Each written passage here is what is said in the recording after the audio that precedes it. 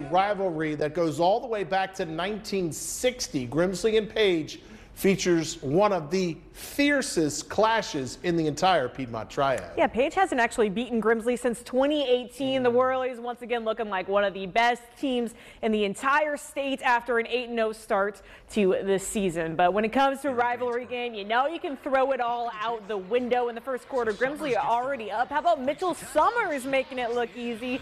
He takes his second trip to the end zone for the night. The Whirlies are up 14-0.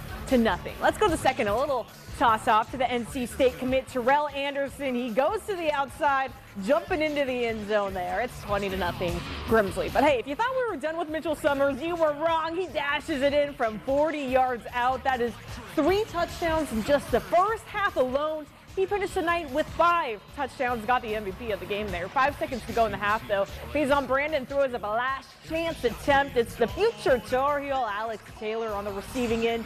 Grimsley goes in the break with a 34-0 lead. They keep it going.